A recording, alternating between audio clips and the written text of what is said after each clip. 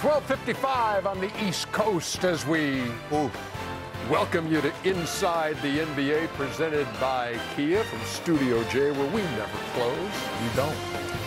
Chuck's here, Kenny's here, Shaq's here. I'm Ernie Jones. This is like a real job now. It's like a real fun job, isn't it? Well, when the games are fun. Wild.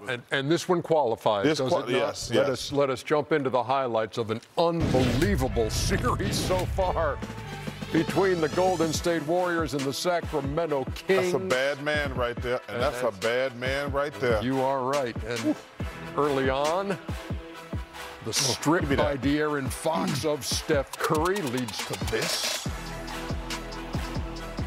Golden State real loosey-goosey with the ball early on. Yeah, after they got up early, they didn't take care of the basketball, and when not taking the basketball, got the Kings back in it, and Shaq, as you said at halftime, gave them that confidence. Well, but the main thing, when they Sacramento missed their first 10 threes, they still were hanging in there. That, to me, was 17 game. 17 points in the first quarter for Sacramento, then they come back with 41 points in the second.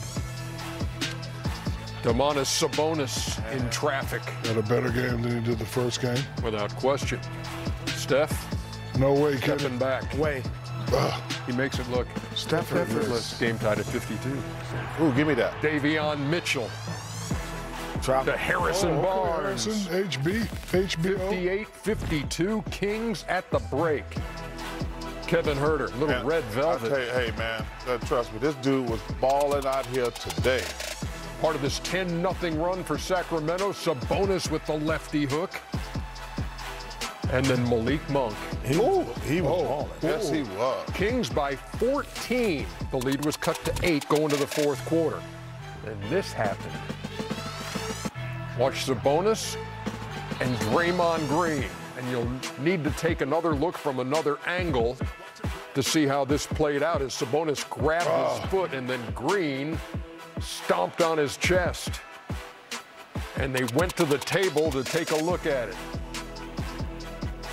And when the verdict was in, hey, those histrionics don't help you when you get flagrant 2 on Draymond Green, ejected from the game.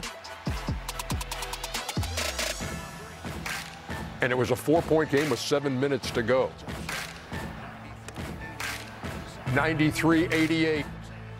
Curry off glass. Tell you what, Mitchell gave him all he could handle on the defensive end, but Steph just great. And he ties the game at 95 with 5.5 to go. And that man right there said, hey, no, not in my house tonight. De'Aaron Fox has 26 points in the fourth quarter in this series through 2 games. Klay Thompson throws down a 3. Golden State tried to come back with the late flurry of threes. And this would cut the lead to 102-101. They're never out of it. Sacramento right back at you. Look. Okay, bonus. Okay, bone. And then Fox. Man. Just as silky as you please. Oh, no, that was a wolf. 107-101. Curry to the rack. First they called it a charge. And then they reviewed and they said, no, there's a heel. Inches. Yeah.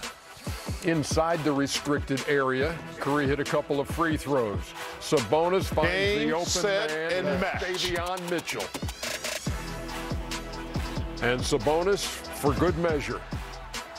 I was impressed with Sacramento's defense tonight. I'm not going to lie. They're not a good defensive team, but they've been defending this series, especially tonight. 114-106. For the first time since 2004, the Kings have a 2-0 lead in a series. That came against Dallas in a series that they won in 5. And for the first time since 2007, Golden State down in a series 0-2. And it's the first time in his career that Steph has been down 0-2 in a series. This has been wild and crazy to watch and as fun as it can possibly be. Super impressed with the Sacramento Kings. You know, you would think because of how young they are, inexperience would kick in, but they definitely got a lot of poise. They don't panic in any situation. Mike Brown has done an unbelievable job, and they play together. And they believe. When you're young and energetic and you believe and you're playing that way, you can go pretty far. I was once on a team like that with Penny Hardaway. We were just young and energetic and didn't worry about anything. We just kind of blasted through and then lost to these guys in the finals. But again, I'm super impressed with the Sacramento Kings. Great job. They did what they were supposed to do. Hey, Jeremy, is Steve Kerr at the podium? Let's listen in. Steve, what concerns you the most going forward? Was it the 22 turnovers tonight or the inability to really get into your offense against Sacramento's pressure? Yeah, they did a great job defensively of pressuring us, and we didn't handle it well enough to win, a playoff game on the road.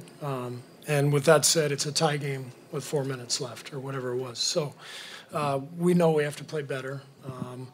But we will play better. These guys are champions. You saw what they did in a really difficult situation with a lot of foul trouble, an ejection. The way our guys fought, they showed what they're made of. So now it's a matter of going home and licking our wounds a little bit. And, we get a little rest with a couple of days in between games, and we go home and take care of our home court. What was your take on the Draymond ejection, and then I guess what came after that? I didn't see the play live, and then I didn't see the replay. I asked Zach Zarba what happened. He told me, and I was busy with getting the team ready. One of the coaches told me he might get ejected, and so I was trying to prepare for what was next. What happened down the stretch? I mean, you mentioned it.